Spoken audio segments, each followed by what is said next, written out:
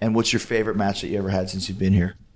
My favorite match that I've had that I've been here was probably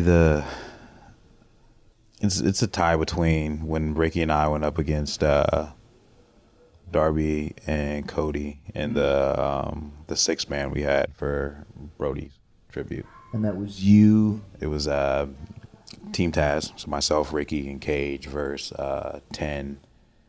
Cody and Cassidy. Yes, that was a good match. Cassidy. Yeah, that was great.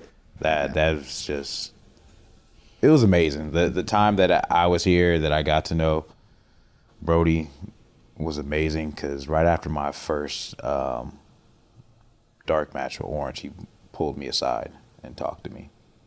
And he, ever since, every match that I've had, he watched, always gave me advice.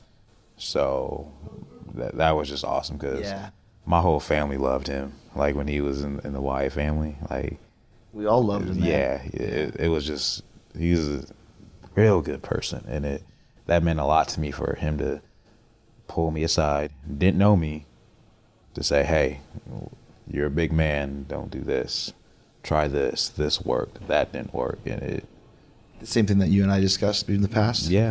And if you're big, not a lot of big guys in this company, right? So no, if you're big, work big. Yeah, I remember I did a frog splash in the match, and you told me, is like, I know you can do it, but you don't need to do it. Doesn't mean you have to do it. Yeah, and I ain't done it since.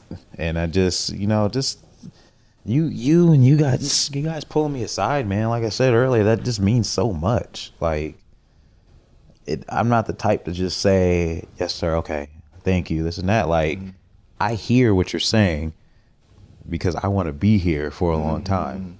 I don't want to be one of those guys, okay, well, this guy just doesn't listen. And you can tell quickly. So I'm grateful for it.